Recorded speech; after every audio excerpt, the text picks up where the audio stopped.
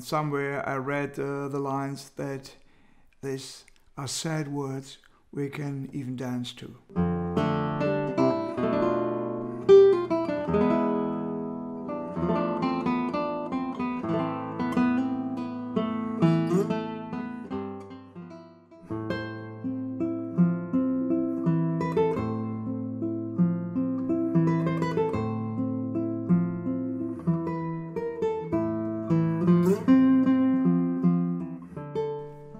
Well, this was the Milonga del Ángel by Astor Piazzolla. He composed that piece in 1965 as part of his Ángel series, and there are many transcriptions. He himself recorded later on the album Zero, and I performed it in a guitar version.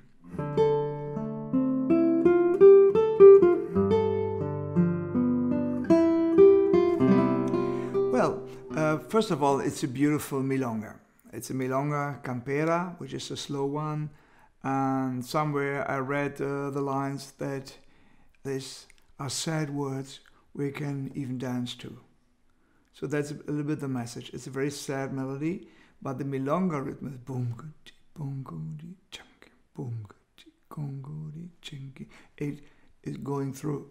So whatever you perform, it should be not too much rubato, at least not killing the basic tempo.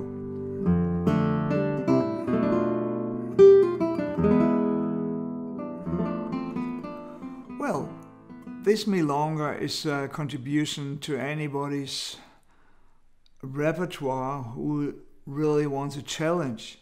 I mean, to play real music from Piazzolla, Argentine tango, tango nuevo. And it's not an easy piece, but it's still accessible.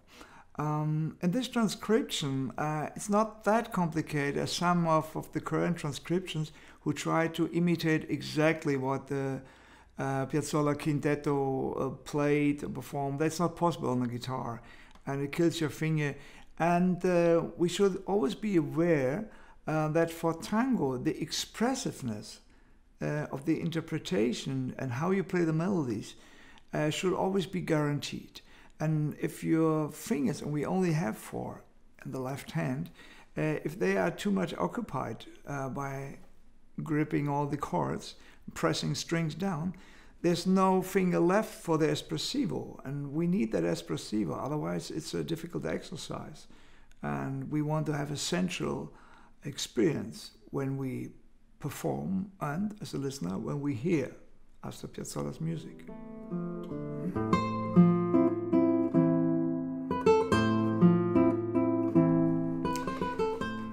For this composition, I used my Santos Hernandez from 1925.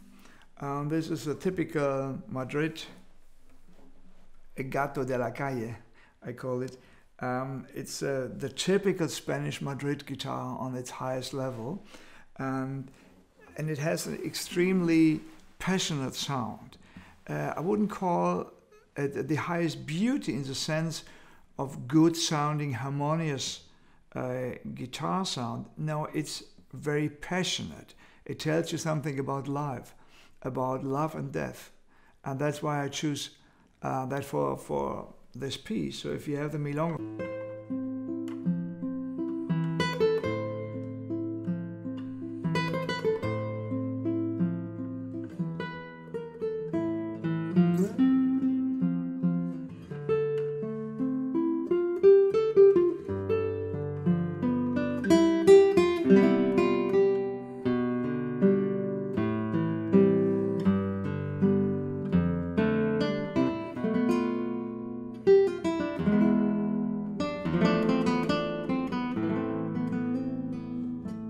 And so on.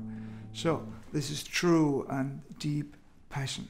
There's even more than on the bandoneon, because on the bandoneon you wouldn't have these variations of color, and it's a little bit thin sound. And on the guitar you get a little bit more a wood instrument like violin and all that, and cello you have this espressivo, like this kind of rhythmic energy and the espressivo. That's the specific thing about the guitar. And we really have to bring out the music which is suitable on the guitar. And then we have to play really guitar with all the possibilities, with the colors, with the imaginations of landscapes, of orchestration, and not limit us to one sound for the entire piece. We need orchestration.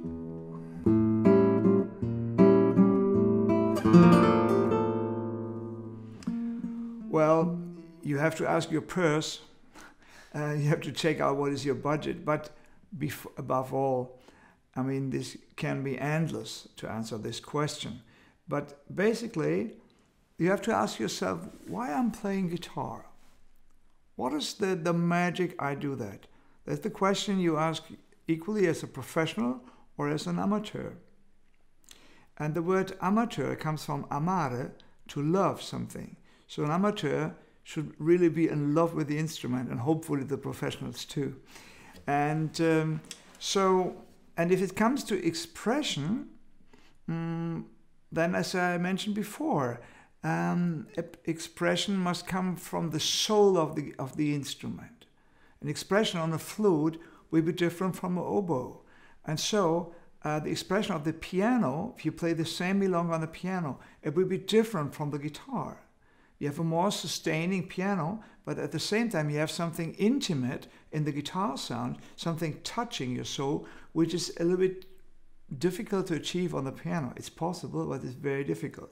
So you have to choose your instrument first which suits your fingers, suits your ears, your listening, and then also the question is, do you want to perform any kind of music, any genre, any style, or do you have several guitars where you say, okay, for tango and albanese I play the Spanish guitar, for Bach I play German guitar, or whatever cliché you want to follow.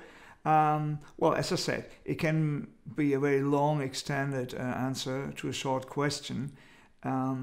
Okay, check your money and check your taste.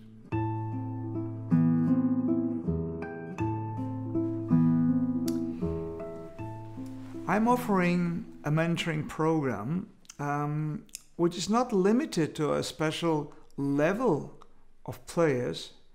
I work with guitarists on any level, I mean, besides a very basic one, but from what we call amateur to the highest professional level. So it's up to you where you start and where you end up. So definitely this could be a theme for my mentoring program, because the mentoring program checks all the factors in your musicianship. That means the preparation, the kind of how you sit on your chair, how you fail your nails, how you pluck the strings, how you press the strings, how do you warm up before you play, and how do you choose your repertoire. So if that piece is within your reach and not too difficult, and in fact it's not extremely difficult, it is difficult, but it's not extremely difficult, then we can go on from there and can go far beyond. If your level would be lower, then maybe I would say, oh, not that Milonga, let's have another piece, for example, these excellent arrangements by Agustin Calvaro. He arranged fantastically the traditional Argentine tango, and much more easy than this, and very authentic. So there's a solution for everybody. But important, the mentoring accompanies you. You're not lost alone with that, and we go step for step, and in any aspects of the music, and I say the music, and not just the guitar. If you're interested in the mentoring program, it's simple. You click on the link below, you come to the website, you check it out and see if that interests you. And then you just grab a free appointment where we can talk about what's the program about and if that suits to you. I would be really excited to see you again, and want to see if you grab the ball I'm throwing to you.